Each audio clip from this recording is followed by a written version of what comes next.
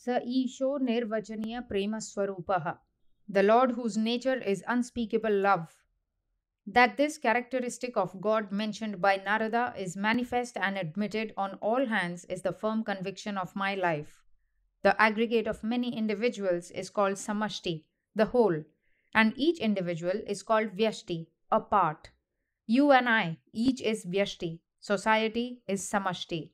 You, I, an animal, a bird, a worm, an insect, a tree, a creeper, the earth, a planet, a star, each is vyashti, while this universe is samashti, which is called Virat, Hiranyagarbha, or Ishvara in Vedanta, and Brahma, Vishnu, Devi, etc. in the Puranas.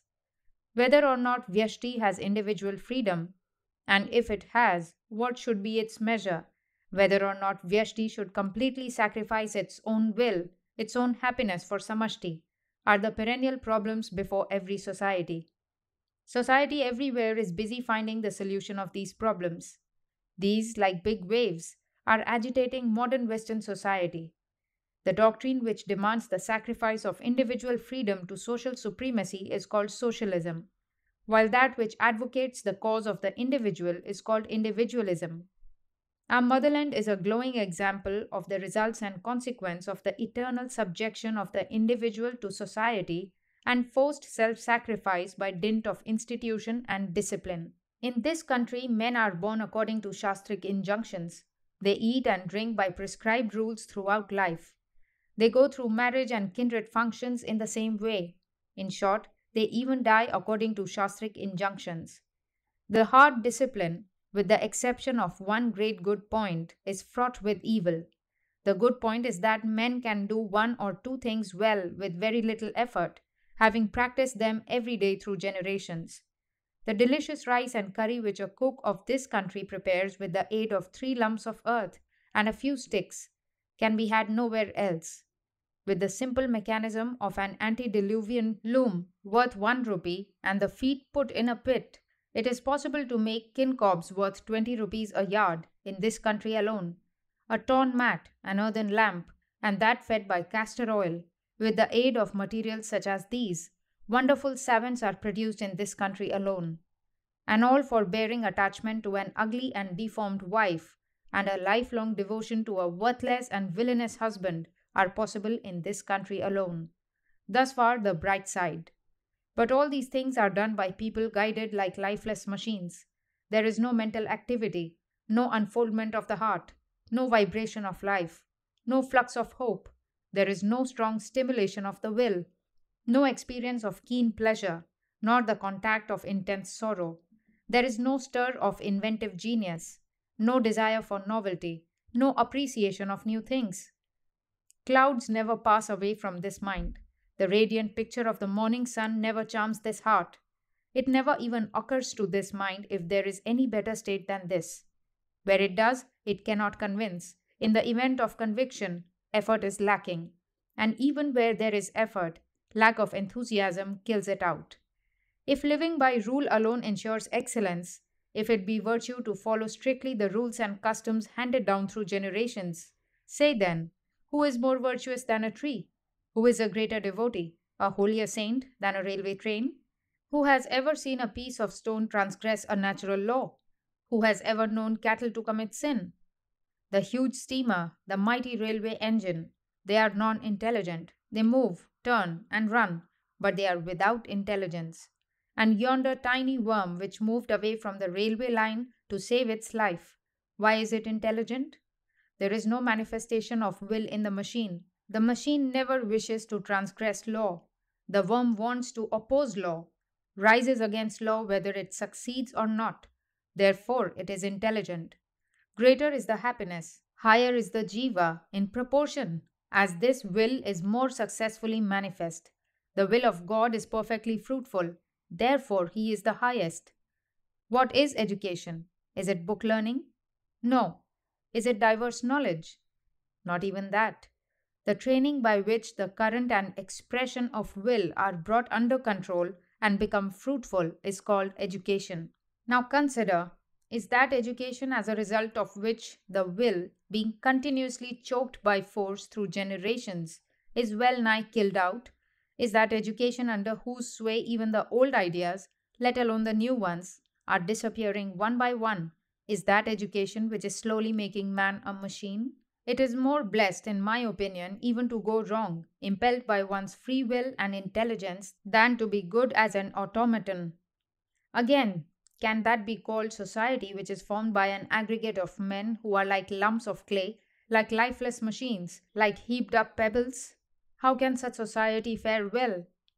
Were good possible, then instead of being slaves for hundreds of years, we would have been the greatest nation on earth, and this soil of India, instead of being a mine of stupidity, would have been the eternal fountainhead of learning. Is not self sacrifice then a virtue? Is it not the most virtuous deed to sacrifice the happiness of one, the welfare of one, for the sake of the many? Exactly. But as the Bengali adage goes, can beauty be manufactured by rubbing and scrubbing? Can love be generated by effort and compulsion? What glory is there in the renunciation of an eternal beggar? What virtue is there in the sense control of one devoid of sense power? What again is the self sacrifice of one devoid of idea, devoid of heart, devoid of high ambition, and devoid of the conception of what constitutes society? What expression of devotedness to a husband is there by forcing a widow to commit sati? Why make people do virtuous deeds by teaching superstitions? I say, liberate. Undo the shackles of people as much as you can. Can dirt be washed by dirt? Can bondage be removed by bondage? Where is the instance? When you would be able to sacrifice all desire for happiness for the sake of society, then you would be the Buddha. Then you would be free. That is far off. Again, do you think the way to do it lies through oppression? Oh, what examples or self denial are our widows! Oh, how sweet is child marriage! Is another such custom possible?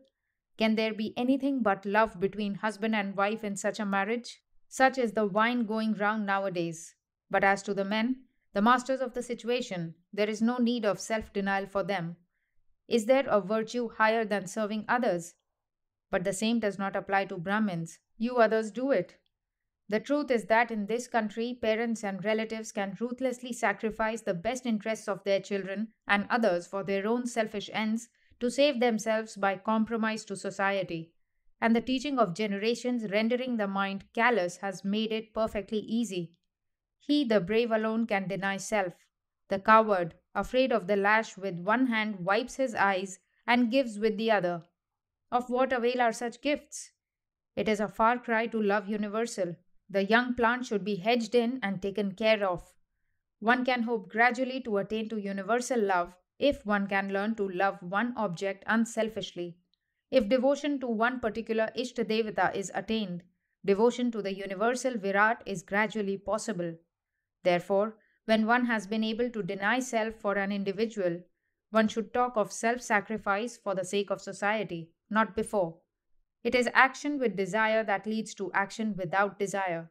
Is the renunciation of desire possible if desire did not exist in the beginning? And what could it mean?